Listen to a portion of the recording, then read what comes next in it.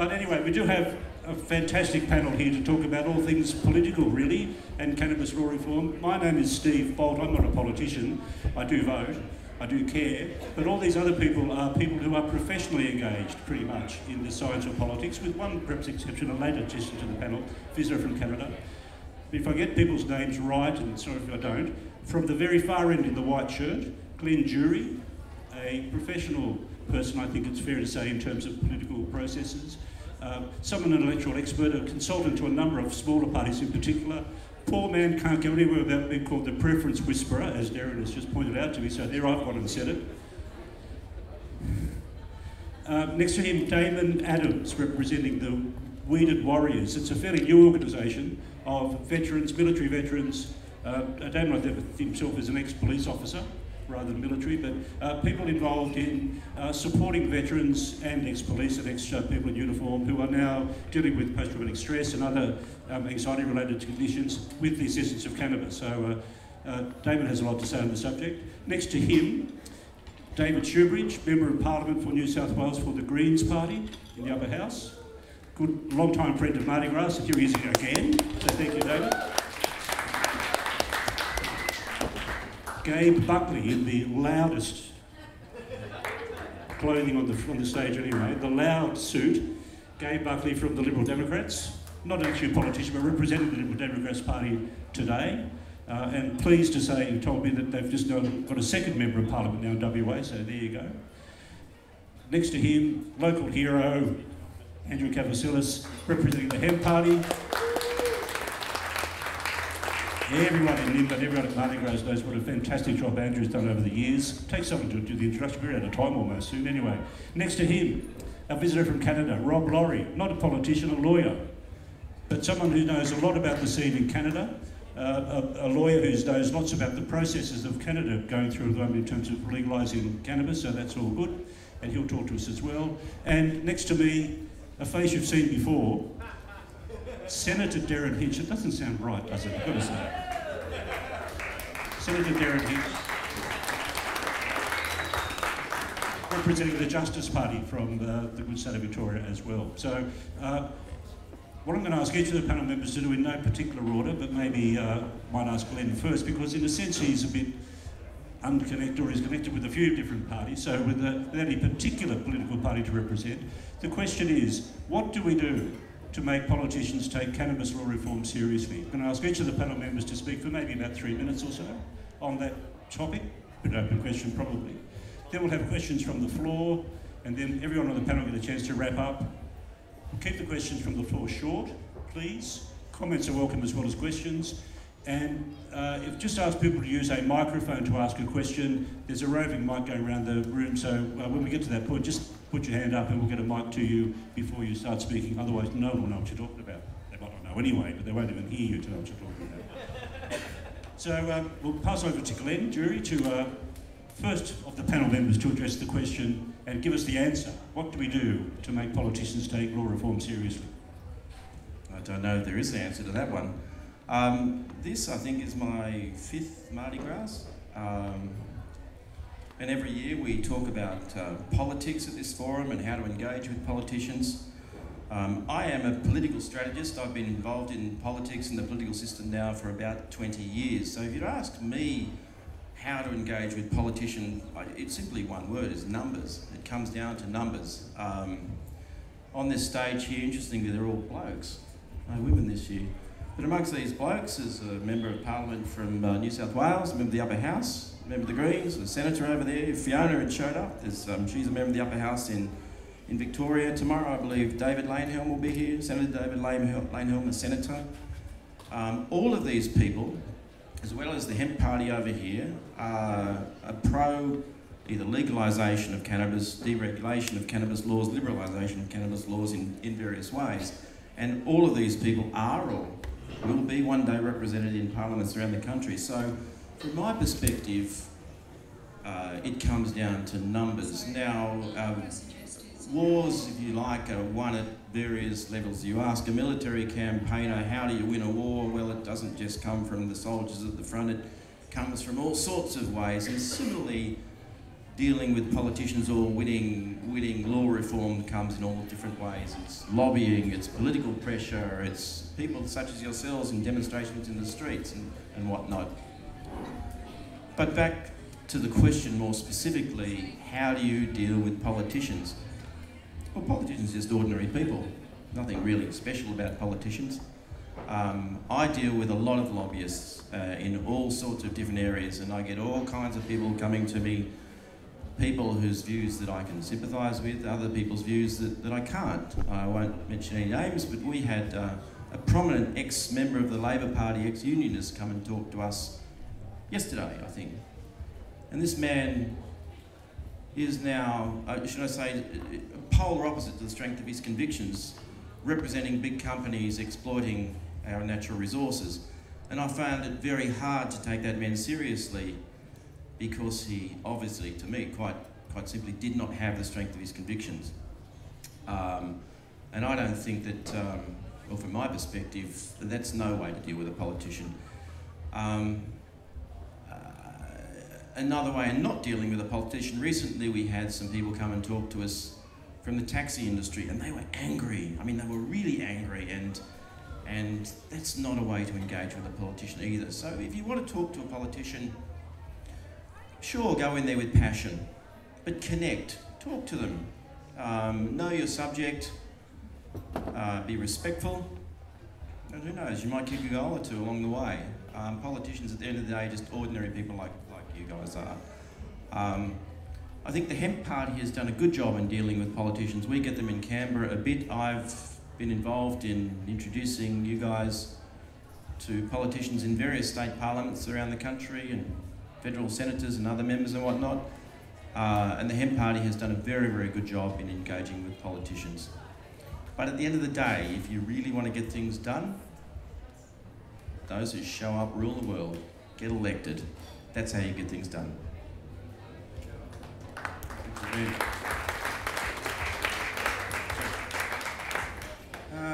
Going on from the numbers here, I guess, I do a lot of lobbying in South Australia.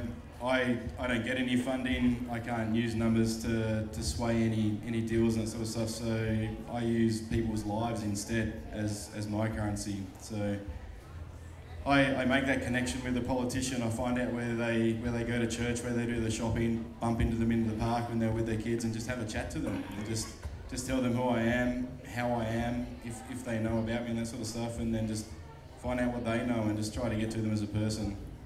Like was mentioned before, that they're all just politicians, and I'm sure when you ask David how he likes to be spoken to as a politician, I guess, and you can give us that perspective. There's lots of media stuff, and like there was media out on the street before, and they were asking all the hippie stoner types to like tell us what you think about the government, and then get them riled up, and then tell us what you think about legalisation and get them riled up. And that's great to see on the news for all the people, and they laugh about it and that sort of stuff, but it's not doing anything for our cause and what we want to do. Going on from that, but between the numbers and the lives, it's really just finding out what the politicians want and how they're going to get it. And if they can't get it, then they don't want any cause in it. So you've got to try and make it one of their invested interests, and having more constituents to vote for them at the next ones. Like I said, it's just a numbers game for them.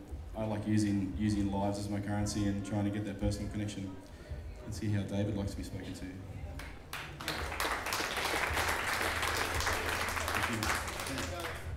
Please, orderly queue, David. All right, thank you. I'd like to acknowledge we're meeting on Aboriginal land, actually.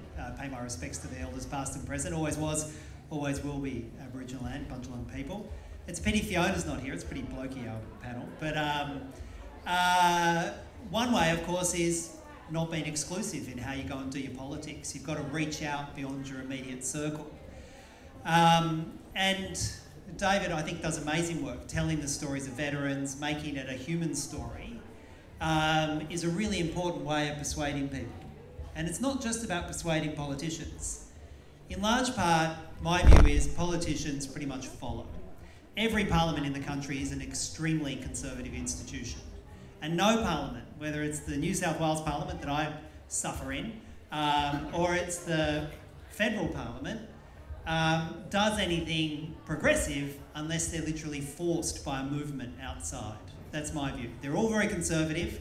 They don't ever go out and offer progressive change unless they're literally forced to do it by a mass movement. And that's why, you know, even though an overwhelming majority of people, I think if you polled them, would be saying to the politicians, why are you wasting, you know, $1.5 billion a year on policing largely cannabis? We'd really rather you spent that police resources on policing violent crime. Everybody, when you talk to them, the overwhelming majority of the population agrees with it. But it doesn't translate because our parliaments are extremely, extremely conservative institutions.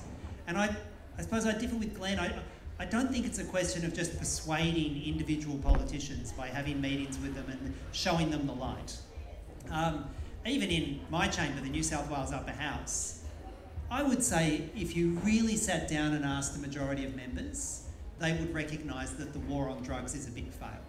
It's an absolute fail. They recognise you can't win it. They recognise that particularly things like mobile drug testing, you know, that ridiculous thing that's surrounding Nimbin at the moment, that's a campaign my office has been running against mobile drug testing, pointing out how it's not impairment-based and the like. And there will be politicians in the chamber who will get up in a debate, in an emotion, and attack me and single myself out as a Greens MP who's doing this and say how outrageous it is, how I'm endangering people. And then afterwards in the corridor will say to me, well, do you know what, David? I think you're probably onto something with that mobile drug testing stuff.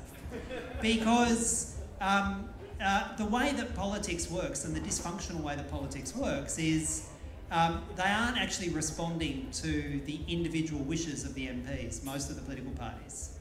Most of them are responding to fear, and fear of the Daily Telegraph in New South Wales, maybe the Herald Sun in Victoria, fear of what the shock jocks will do, and that makes them inherently conservative.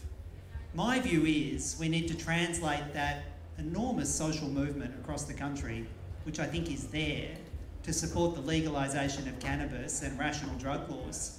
We actually need to convert that, as Glenn would say, to the numbers and make the politicians fear that they're going to lose job and lose their power unless they actually change their votes and respond to the majority of people. Most of us want to legalise cannabis. The Greens New South Wales have an absolute commitment to legalising cannabis. And I will say at the moment, I think Richard Di Natale, the Australian Greens leader, has been going out and making some brave arguments about drug law reform and trying to change the debate federally. If he'd done that 10 years ago, we would still be talking about the negative headlines and the attacks, and he might have had to pull back. But I've got to tell you, when you talk to his office and you talk to Richard, they were surprised at how little the attack was from the Conservative press when they went out and started making the call at a federal level for drug law reform. I think those of us who are MPs have an obligation to be braver about the calls for drug law reform, to be more direct about the calls for drug law reform, and have confidence that the overwhelming majority of Australians will support it if and when we make those brave arguments. Thanks.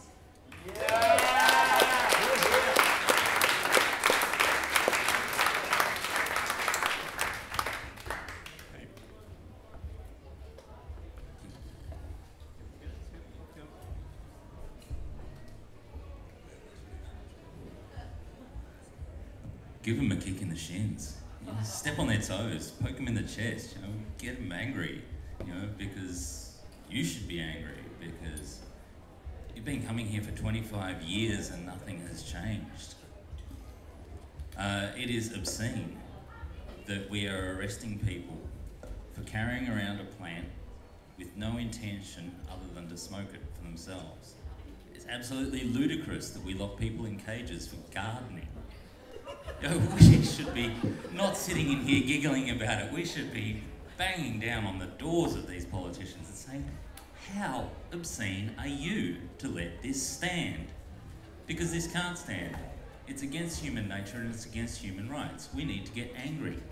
And I don't know if we've mentioned yet that we're all a bunch of middle-aged white blokes up here. You know, if it wasn't for me, we'd all be dressed the same. We need to start involving everybody in this movement, or we're going to be here in another 25 years going, well, I wonder why we've only made a few slight inroads into drug testing on the roads. We need to get everybody involved, and We, up here, the middle-aged white blokes, need to make the space for people to get involved, the space for women to get involved, because there's a whole realm of ways of doing things and empathy and things that come very naturally to people who aren't middle-aged white blokes and don't come very naturally to us at all. We're, by and large, we're engineers and accountants and people who like numbers and that sort of thing, but just getting out there and expressing ourselves, getting out there and letting the freak flag fly again, like it did in the 60s and the 70s. Just getting out there, getting in people's faces, and they can't help but take notice if we do that. So, while this is good and this is great and this is my favourite weekend of the year, we need to be doing it every weekend, and not just in Nimbin. We need to be doing it in Cairns, we need to be doing it in Newcastle, we need to be doing it in Ballarat, we need to be doing it in Mount Isa. Just everywhere, and we need to get everybody involved, because there's a whole heap of people out there who are still scared, still afraid to come out and say, yes, I smoke pot, and that's a shame, because there's absolutely nothing that anybody should ever be ashamed about for taking pot. It's not a shameful thing, and there's no reason why we should let people shame us for smoking pot, or eating pot, or inhaling pot vapour. Getting high is not a crime, and it shouldn't be a crime. It's human nature. We want to experience the best in life, and that is what pot has to offer. And it is against human nature for them to try and stop us. And as far as I'm concerned, anybody that raises a hand and says, I do this and I don't care that you don't like it, is an absolute hero to me. And the reason why politicians are scared, the reason why they're harder to track down than, helpful salespeople at Bunnings, is they're scared too, but they're scared of you, because you hold their jobs and their futures in your hands. So don't be afraid to let them have it. If you manage to bail one up at the shopping centre, say, why are you doing this to people? It's you that's doing it, because the standard that we walk past is the standard that we set. So if these politicians are walking past legalisation and just going, yeah, I don't want to talk about that right now, they're actively involved in the oppression. There's no middle ground here. You're either with us or you're against us. And get out and get the ones who are against us. It's interesting that Glenn brought up taxis earlier. A really great example of this is Uber. 10 years ago there was no Uber. They came, they set up shop, they started hooking up people who have cars with people who need a lift through their app, and it worked. People went to drive for them, people used their product, and the government looked and said, we can't have this, we need to try and stamp it out. So they tried to make it illegal. And Uber said, we don't care. And they just kept doing it, and they kept organising meetings between people who had cars and spare time and people who needed a lift from A to B. And now they're legal in every state in the country, because they said, we don't care what you think, we're going to do it anyway. And that's what we need to do.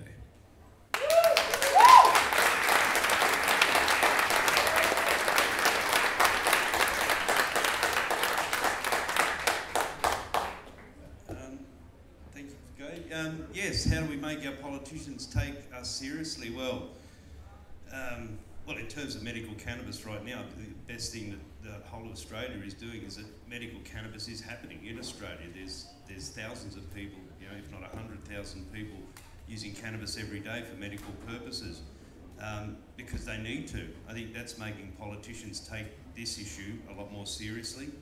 I'm speaking on behalf of the Hemp Party, so we really talk about medical, industrial and recreational uses of cannabis, and 2 out of 3 isn't bad in the last 12 or so months, so we're kind of doing all right.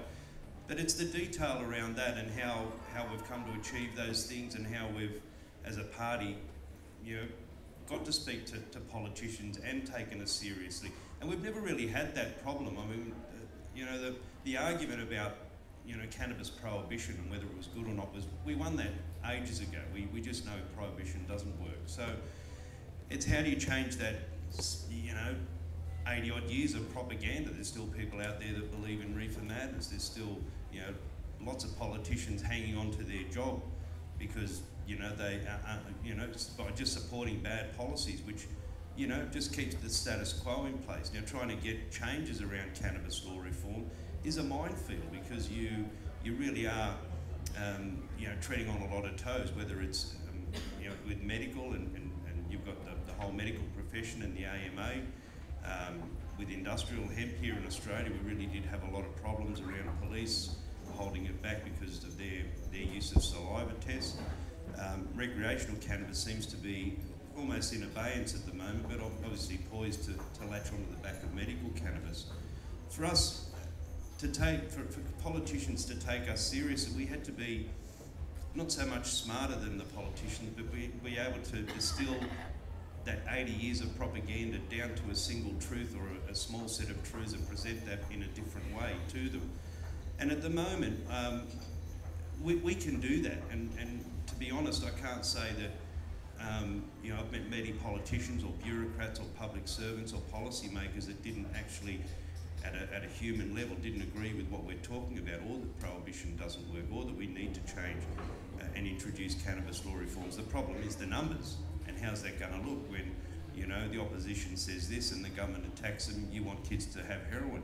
All you'd ask for was cannabis. And one of the classic lines we haven't really had to use yet is, with the hemp seed food debate, people are going to be saying, you want kids to eat marijuana seed?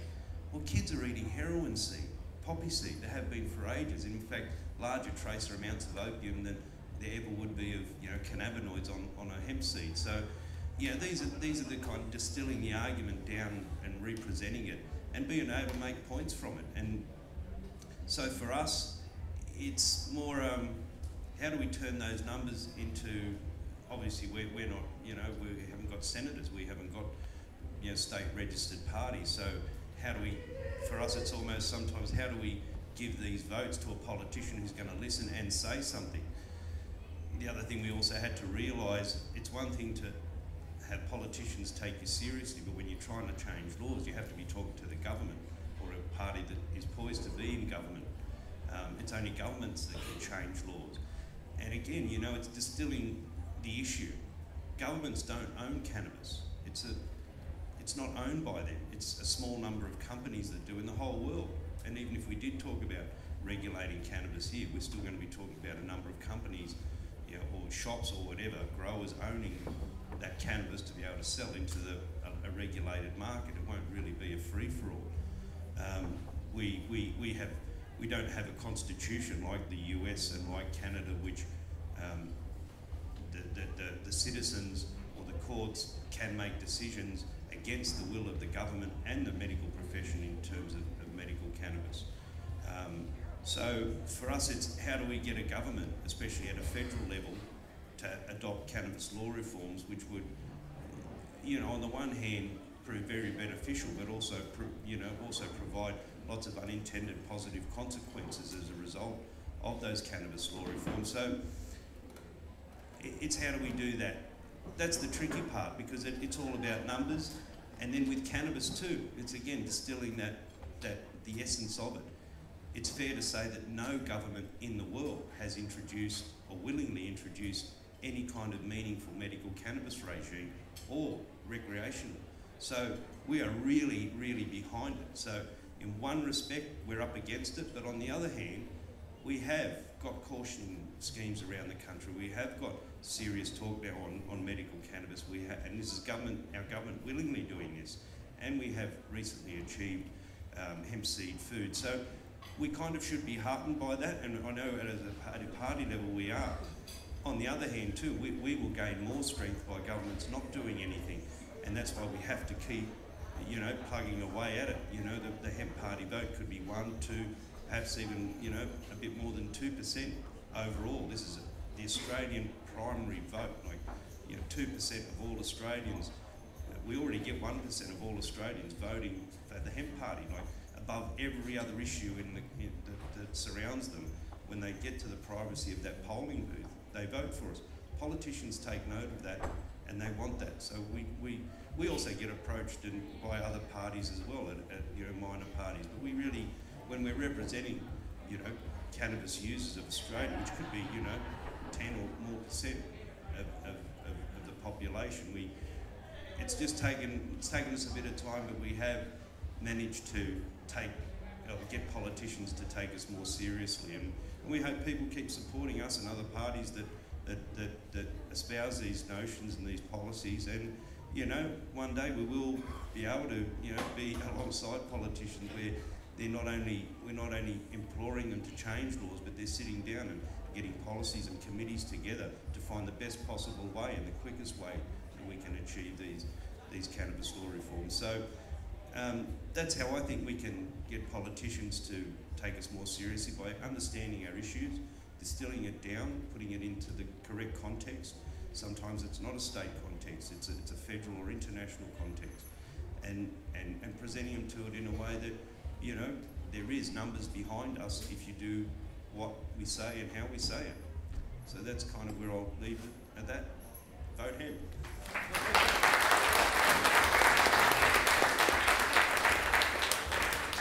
All right, what you can do to have the politicians take notice? Well, in Canada, we have the Constitution, and with that, a charter, which offers various protections such as freedom of expression, the protections of the right to life, security of the person. You also have other protections which have certainly enabled the foundations for a medical cannabis program to be put in place, not through efforts of the government, but by order of the court. So what you can do, well, sue the government is one. Two, engage in, now I gotta make this clear, I'm not advising you to break the law, I'm a lawyer, but civil disobedience has certainly worked with respect to activism on the West Coast. And it's fun as a lawyer, you never know with many of the cannabis activists what you're going to get. My parents were delighted that I've used my Oxford law degree to basically represent Ken Kesey and the Merry Pranksters. But it is rewarding because you are dealing with very motivated people who, regardless of the state of the law, they're going to wake up tomorrow and continue to do what they do. Now, third thing I would say is you need to understand the rules of the game and the language of politics and the law better than the politicians. I mean, Malcolm X, who we're all familiar with, would learn the dictionary. Because if you were going to engage in a dialogue with a combatant or on the other side of a table, you'd need to understand the language. So there's sort of a joke that I would say to clients, yeah, you could give the establishment one middle finger and tell them to F off, or you could give them two informed middle fingers by understanding the rules of the game and the procedures and playing it smarter than they are. And so numbers are certainly a factor, but at the end of it, you're going to need to find who are the politicians that you can deal with and talk with in a dialogue with, because when you can get to that stage, they're the ones where the buck stops. I'll give you an example. In Vancouver, we have, at one point, probably 2 years ago, there was over 120 illegal dispensaries, and that went back to a tradition starting in probably the late 90s with the BC Compassion Club, which credits itself as one of the first dignified medical access points. And it's not legal, it's still illegal under the law, but it's tolerated in Vancouver. Because Vancouver has a major drug problem. Like, we're talking heroin and opioid crisis, the downtown east side. I mean, the police have bigger fish to fry than a plant. And they've adopted that. The city of Vancouver essentially was the first municipality, and we're not talking like provincial or state or a federal level. This is a municipality that said, you know what, we have a health crisis, a public health crisis, and we think that if we introduce a system of regulations, the dispensaries will meet that, and we'll be able to prioritize resources into other areas. And so Vancouver is also one of the first cities about 20-something years ago that introduced the safe injection site model, or a supervised injection site model. Why? Because it's better to have clean needles in circulation and people do heroin than to have heroin and dirty needles in circulation. So Vancouver has again, through a lot of activism and constructive engagement with municipal authorities and working with police, have enabled there to be regulations which are actually with the public health, public safety in mind. But when that doesn't work, you certainly need to get the attention of government. And you may have heard of people in Canada such as Mark and Jody Emery who were recently arrested. Well, they were certainly doing a very good job of civil disobedience, but, oh, where's Steve? Sorry.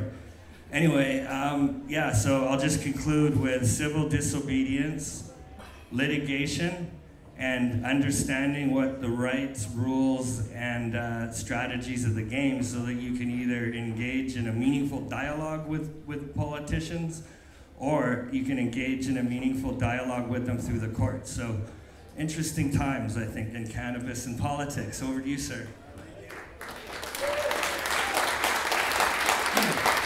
Thank you. That was a very neat segue, thank you. I want to take an issue with Gabe because this thing about middle-aged white males, I'm not a middle-aged white male, I'm an old white male, all right? And I'm not sure I should be speaking because back in the late 1960s, I was based in New York for Fairfax, and I was asked to write one of those end-of-decade pieces saying, what will happen in Australia by the end of 1979, by 1980? What will happen in the next decade? And Hinch's hunch, which is often wrong, I boldly wrote that by 1980 in Australia, marijuana will be legalised. That's how far out I was. And I was just thinking while you were talking earlier about how we've lost the war on drugs. The war on drugs is over, I grant it, it's been lost. I recall being in Washington when Richard Nixon launched the war on drugs. Richard Nixon and Elvis Presley launched the war on drugs. That was about 45 years ago, and what a great success. And why I support the legalisation of marijuana for recreational use, for any use, is because I get sick and tired of watching the TV news at night and watching these big burly coppers with guns on their hips arresting plants. It's very silly. It's very silly. Now, I think we have, as you were saying before, we have made great progress with medical use of cannabis and cannabis oil, etc. All those areas, but don't be sort of swayed in saying we're winning this, because that is just one area, and it's a fantastic thing that has happened. And even in the past year, when I came here to Nimbin last MardiGrass, and we talked about it at great length. And in Victoria, probably, I think I'm fair to say, we are ahead of the game at the moment. I had a beautiful story here today. I was talking to a man who's had brain injury, and he uses cannabis oil. And I said, well, we are getting some advances. I mean, who would have thought that we've got a cannabis oil company is on the Melbourne Stock Exchange as of this week? And they launched their shares at 30 cents, and they're now 60 cents. And he said to me, he said, Derryn, I bought them at 20 cents. I said, well, good on you. You deserve it. We have come some way. The thing about the soldiers, which I wanted to talk about, because that is such another huge area with post-traumatic stress, etc., for soldiers. A lot of you wouldn't realise that this year, 30 veterans have suicided. Actually, the 31st I was told about was on Anzac Day. Now, that is an absolute Australian abomination, what is happening there. And I'm very pleased that we've got involved with, I'll talk to you later if you like, we've got involved with soldiers and the Australian Veterans Art Museum, which will be opening in Victoria. And it was Weary Dunlop who said that how art is so important to people like that. So the cannabis oil area, I know I'm getting off the track here a bit, but that is so important to get involved there. I hope you can get further ahead with this. I hope we can do it. As I said, I'd legalise marijuana if we could get the numbers. The thing, as Glenn was alluding to, push the crossbenchers, especially federally. We do have power because now they need us. The Labor Party and the government, they need us to either support their amendments at various times. So that's where we can put some pressure on things. I am worried about the synthetic aspect of what's been going on. I cannot understand why Australia has to import so much of a product when it should be grown here. I had a meeting with people from Norfolk Island in Canberra only about 3 weeks ago. I cannot understand why the federal government then the Norfolk Island administrator thwarted the idea. It could be a great product. Norfolk Island could have become like the poppy capital of in Tasmania, could have become one of the great producers of cannabis oil in Australia, and would have saved an island which is desperate for industry. So in those areas, and with the clothing, with the whole sort of stuff, I think it can be done.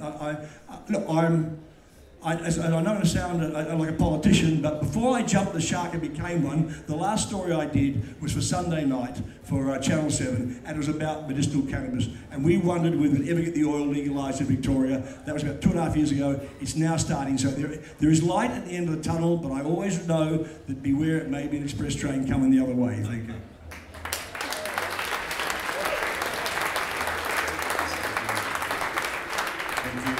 Thank you, everyone. Some interesting and insightful observations, I think, from the people up the front. Never enough time, of course. We've got about 10 minutes, I think, before the fashion parade begins. So, questions from the floor. We might grab... Yeah, put your hand up and I'll come hands running. Up, please. Yep, I'm coming. I'm Miss Dr. Chickens. Here we go.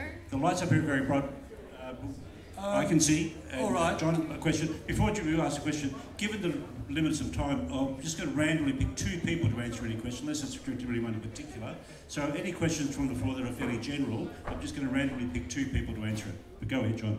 Well, is it a question of convincing the politicians, or is it a question of convincing the bureaucrats? If you look at who controls the rules we're going to get on medical cannabis, it's the health department and the police.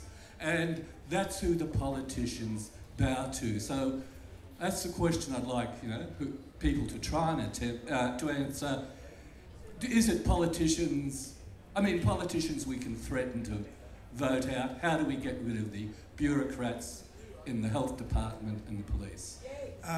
Look, you're right to agree on that, and I'm learning there's a touch of yes, but more than a touch of yes minister in Canberra, and you know that in New South Wales as well, there is, but the politicians, we still have the clout. I mean, we can still hit hard if we have to hit hard, and you can subvert the bureaucrats. Although, to add to your argument, I was in a town called Melton in Victoria the other day, where there's the huge spread of Melbourne, and I was approached by a man who said, "Could you do something to try and can we get a chemist shop in our community?" Because I didn't know this. You know, you're not allowed to put a chemist shop in a community within 9 kilometres of another chemist shop unless you have the permission of the Federal Minister for Health. That is yes, Minister, to a degree.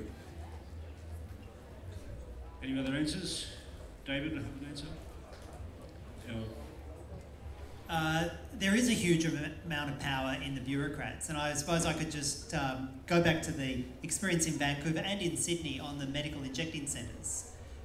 We have one in New South Wales, in King's Cross, supervised injecting centres, and the reason we got that was a mixture of brave activists going out and staring down the law and saying, arrest us, we're going to provide clean needles because we want to deal with a health crisis. But then we also had the then police commissioner actually say, okay, I'm now going to direct the police in the area to use their discretion and not arrest drug users who are going to that facility.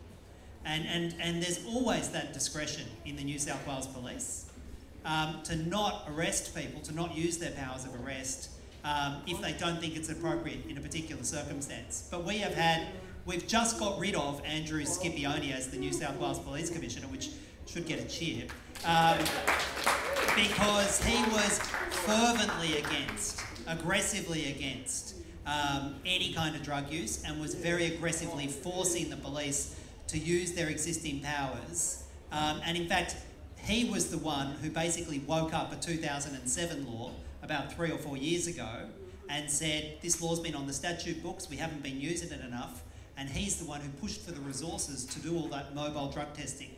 That law had been around for years, but he insisted on police using it, and I think using it for great social harm. There is a vast amount of discretion. We've got a new police commissioner in New South Wales. I would hope that we will be having conversations with him about using that discretion to pull back from some of the excesses. And I do think there are a number of brave people in the New South Wales Police, not all, but some of them who are desperately unhappy with the job they have of monstering the community on drug laws. There are some desperately unhappy. That's not what they joined the police to do. And maybe some of those personal stories can be told through the likes of David, because I think why we got medicinal cannabis reform was actually a lot of brave personal stories. That wasn't a social movement, it was a lot of brave personal stories. So I'd be interested in David's perspective on how we can get some of those courageous stories being told to change the mindset. Thank you. We have another question here. Thank you. Or is Damon going to say something? No, I think David pretty much cleared it up pretty well.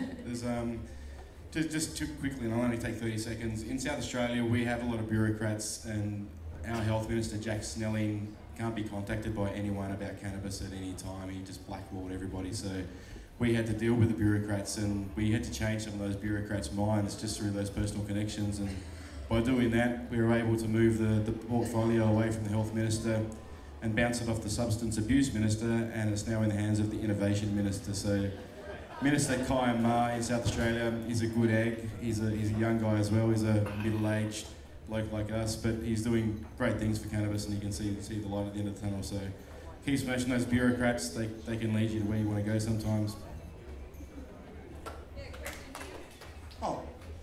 Good evening, everyone. Look, it's not a joke, but it might be a joke.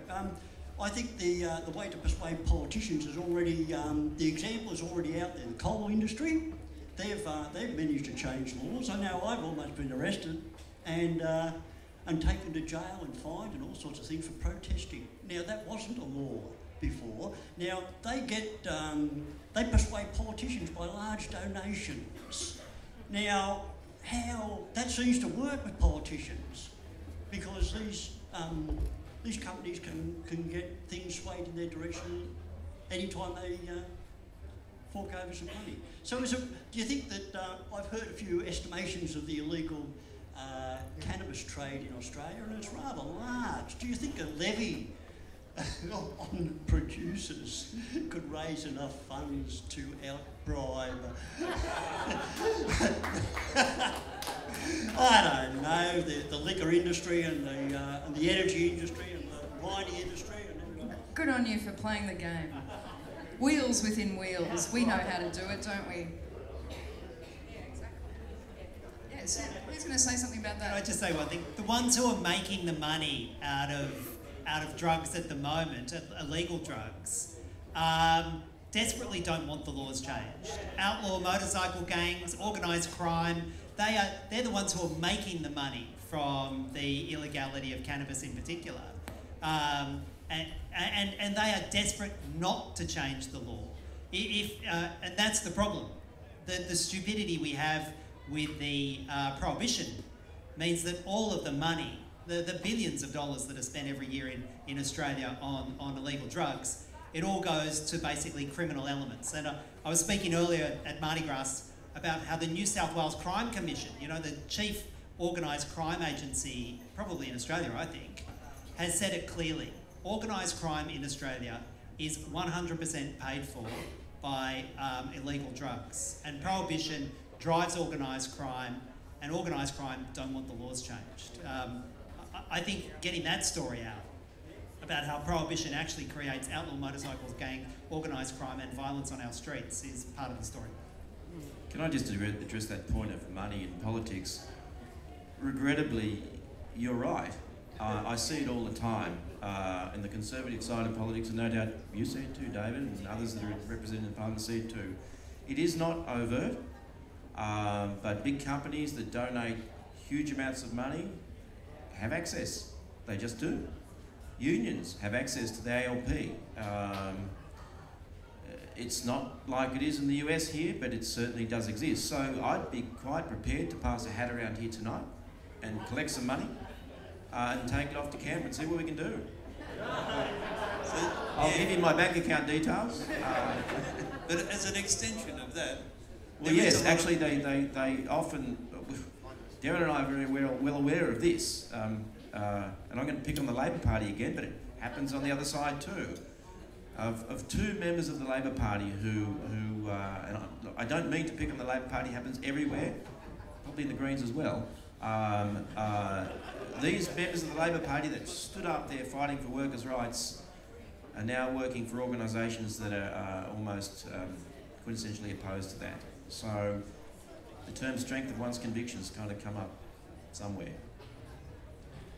We've got almost no more time. I'm just going to add to that just one more little bit about those donations and that. I mean, there is a lot of companies and a lot of organisations and even government departments that are in effect making money from prohibition. They are, you know, doing the lobbying. They are spending. So it's not just donations to a political party.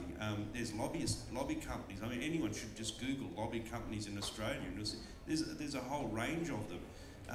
But you know, for an organisation like, you know, say it was the Hemp Party or the Hemp Movement to want to make big donations, our donations have to be bigger than, you know, the donations made by private prison guards union, and those types of things.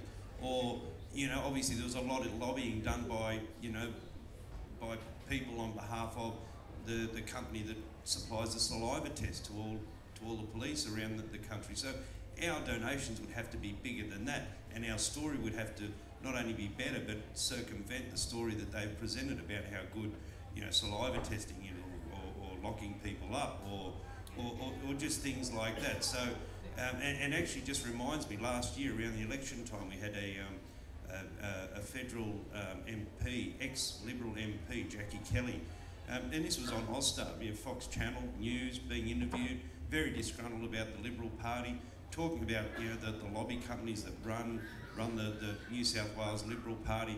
And when she was asked, well, who are these companies? She said straight off the bat, Merck and Johnson & Johnson. So we have Big Pharma. Again, we're talking about cannabis, but it's a worldwide thing. You know, no government has made cannabis legal, but to understand that, you know, a disgruntled federal Liberal Party member who was very well in with the Liberal Party, saying that two big pharmaceutical companies have a direct line of power into a state government like us, it's got to make you wonder. Thank you. Look, we've got time to squeeze one last question in. Woman at the front, please. I think if you look around this room tonight, there are a lot of middle-aged, respectable people. Probably on behalf of everybody here today, and especially here tonight, thanks guys for the information you've given to all of us. It's been enlightening. We're not going to change our ways. We are going to continue to smoke a better pot. That isn't going to change globally. It hasn't changed in centuries, and it ain't going to change now. So you can sit there, you can take us to, you know, conferences and put it through government, and you can da-da-da. It probably isn't going to change, as our man from the Hemp Party said yesterday. There's a long way to go. But perhaps what has to happen is a bit more tolerance. You know, I'm a middle-aged grandma. I stopped smoking dope some years ago. But I have friends 10 years, 20 years older than me who are going to continue to, and will always. Have neighbours who are very, very sick with cancer and are in remission after having oil that's made by another neighbour. We need to see some tolerance in cannabis, cannabis growing, cannabis seed.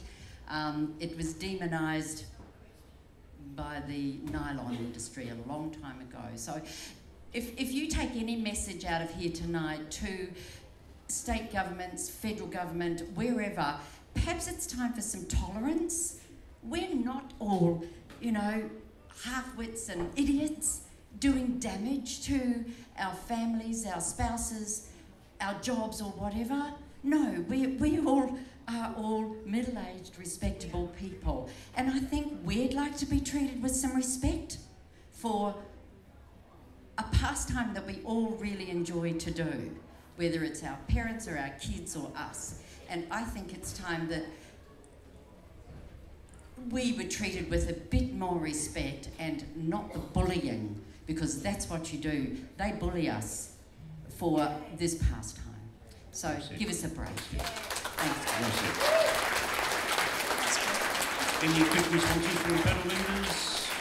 Well, we just all agree. I think we just agree with that by acclamation. Well said, well said.